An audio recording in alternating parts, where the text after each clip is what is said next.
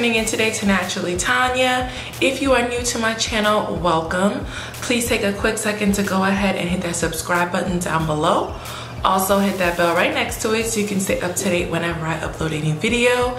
And if you are returning to my channel, thanks for rocking with your girl. You know I appreciate you.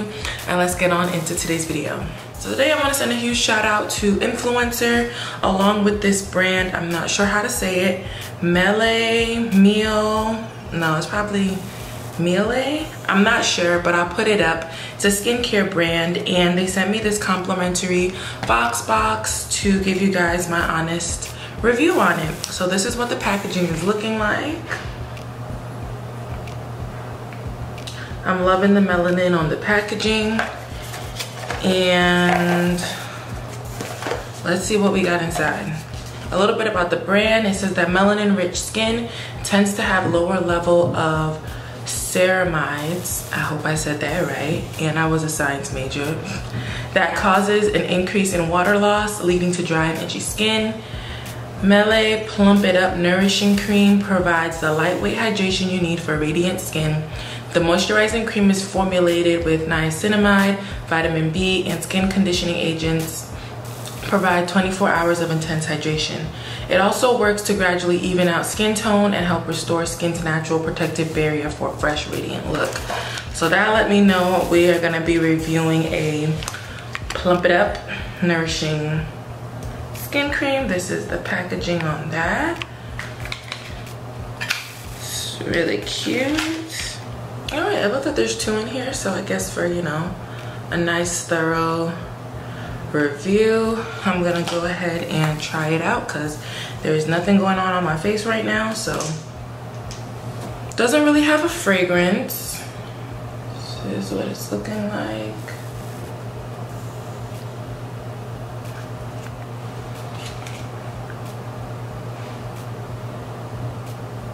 I do like the formula. It feels like it's gonna be a greasy type of formula, so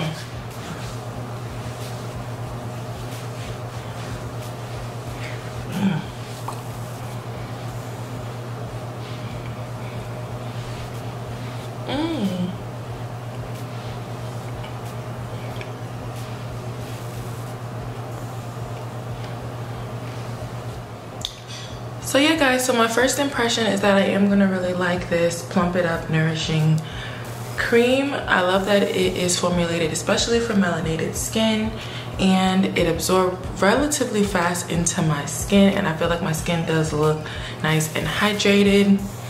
And again, biggest pro for me is that it's a non-greasy formula. I hate really like sticky and greasy moisturizers, but this gets the job done without leaving you with that icky, gooey feeling.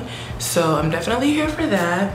And yeah, I'll keep you guys updated. So that's gonna be all for today's video. Please drop a comment down below if you've tried this brand before or what you think of, you know, my first use.